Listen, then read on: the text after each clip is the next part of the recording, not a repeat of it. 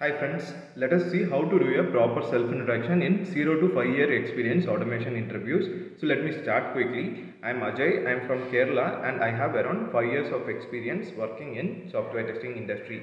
I have extensively worked in areas like manual testing, automation testing, API testing and mobile testing. So I am responsible for performing UI automation using Selenium where I use Java as the programming language.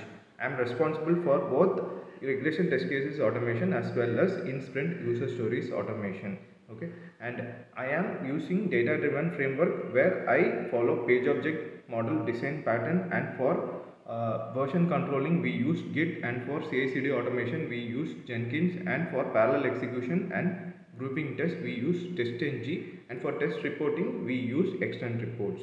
So also I am responsible for performing peer code review, and I work in a team of 3 members where I am responsible for collecting weekly test metrics and send it to the management team. I have exposure in different tools like Postman for API testing, Jira for test management, Maven for automation, and I have also exposure in cloud-based testing platforms like Browser Stack and Lambda Test.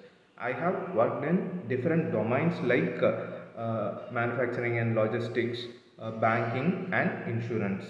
And my project works in agile model where we follow daily scrum meetings, sprint planning meetings, sprint demo meetings and sprint retrospective meetings at the end of the sprint.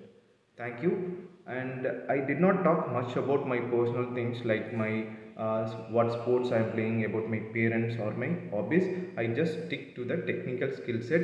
Okay. I hope this is useful for your upcoming interview. Thank you, and please do subscribe my channel for more interview tips. Thank you. Bye.